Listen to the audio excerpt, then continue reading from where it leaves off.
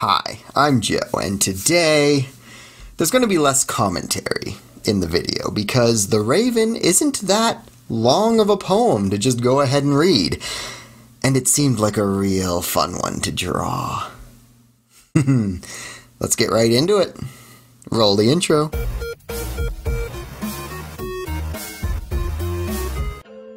Once upon a midnight dreary, while I pondered weak and weary over many a quaint and curious volume of forgotten lore, while I nodded, nearly napping, suddenly there came a tapping as of someone gently rapping at my chamber door. "'Tis some visitor," I muttered, tapping at my chamber door, "only this, and nothing more." Ah, distinctly I remember, it was in the bleak December, and each separate dying ember wrought its ghost upon the floor. Eagerly I wished the morrow, vainly had I sought to borrow from my books surcease of sorrow, sorrow for the lost Lenore, for the rare and radiant maiden whom the angels name Lenore, nameless here, forevermore. And the silken, sad, uncertain rustling of each purple curtain thrilled me, filled me with fantastic terrors never felt before. So that now to still the beating of my heart I stood repeating, "'Tis some visitor entreating entrance at my chamber door. Some late visitor entreating entrance at my chamber door, this is it, and nothing more."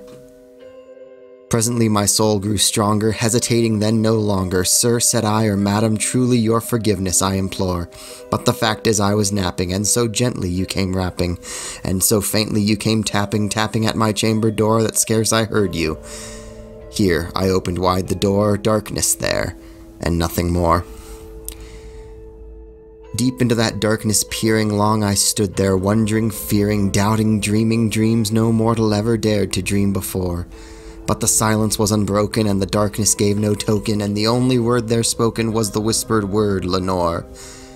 This I whispered, and an echo murmured back the word, "Lenore." Merely this, and nothing more. Back into the chamber turning, all my soul within me burning, soon again I heard a tapping somewhat louder than before. "Surely," said I, "surely that is something at my window lattice. Let me see then what there it is, and this mystery explore. Let my heart be still a moment, and this mystery explore. 'Tis the wind, and nothing more."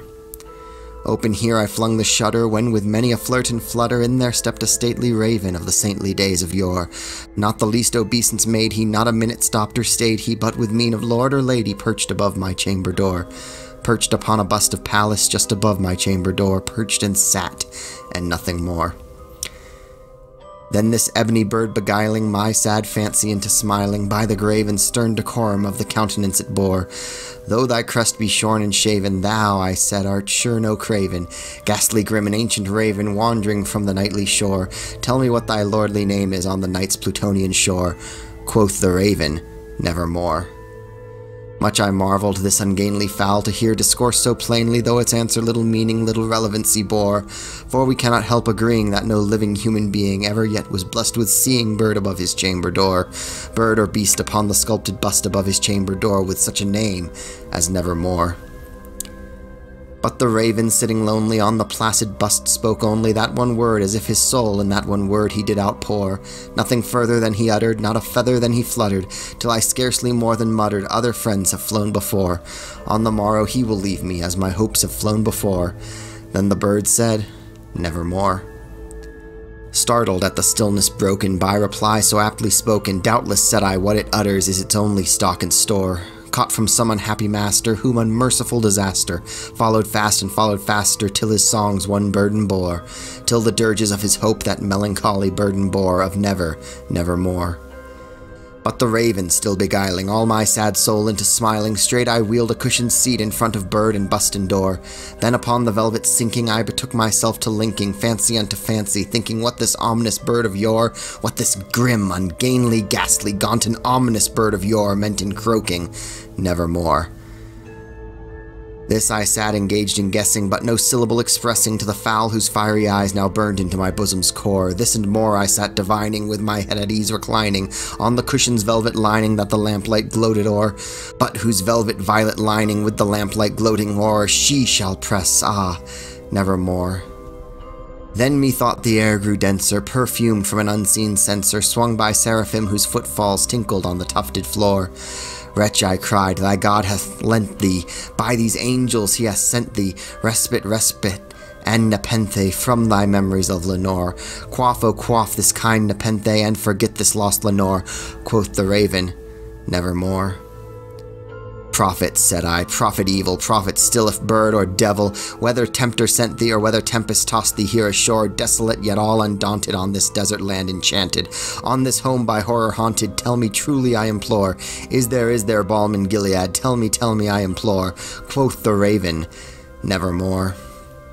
Prophet, said I, thing of evil, prophet still if bird or devil, by that heaven that bends above us, by that God we both adore, tell this soul with sorrow laden, if within the distant Aiden it shall clasp a sainted maiden, whom the angels name Lenore. Clasp a rare and radiant maiden, whom the angels name Lenore. Quoth the raven, nevermore. Be that word our sign of parting, bird or fiend, I shrieked upstarting. Get thee back into the tempest and the night's Plutonian shore. Leave no black plume as a token of that lie thy soul hath spoken. Leave my loneliness unbroken, quit the bust above my door.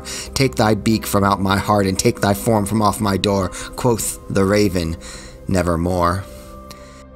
And the raven, never flitting, still is sitting on the pallid bust of Pallas just above my chamber door, and his eyes have all the seeming of a demon's that is dreaming, and the lamplight o'er him streaming throws his shadow on the floor, and my soul from out that shadow that lies floating on the floor shall be lifted nevermore.